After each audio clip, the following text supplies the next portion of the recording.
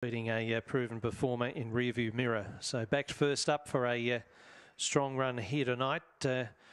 Misty Amy had a show in the race at odds. She ran second behind Adams back here last week and has got a good record track and trip. She's been in the money 4 times from 7 appearances.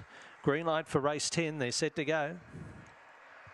Ready and away and racing this time. Misty Amy third last out, showing pace to nominate to the inside. My Old Jack joins it and goes to a narrow lead first corner, about 2 lengths away Junior Pistol. Next in the field was Jimmy the Bear, followed by Misty Amy well back. Winking Willie wide out and back with those Sharazar, swinging very, very wide. My Old Jack top of the straight, but it balanced up, took the front and race clear to score over Denominator second. Third into Junior Pistol, fourth between Jimmy the Bear and also Winking Willie. Behind those runners, Sharazard, Misty Amy, 22.58 the run.